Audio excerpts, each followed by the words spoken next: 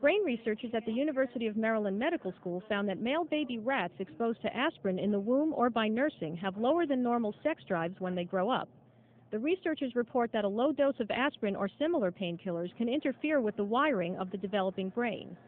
The pregnant rat was exposed to aspirin in her water for the last week of pregnancy and the first week of breastfeeding. When we raised those male pups to adulthood, they showed what we would call a mildly impaired sexual behavior.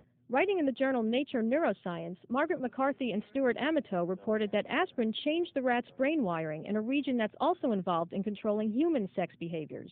Neuroscientist Mark Breedlove, a pioneer in studies of gender and brain development, says the find is important. No one realized that something like aspirin, of all things, could have an effect like that. Breedlove says while this is a new discovery that hasn't yet been looked for in people, it does make you wonder if somewhere right now there's a young husband who's saying to his wife, sorry dear, not tonight, my mother had a headache 30 years ago. Giving additional scientific weight to what most women already know. Avoid taking any unnecessary medications while pregnant or nursing.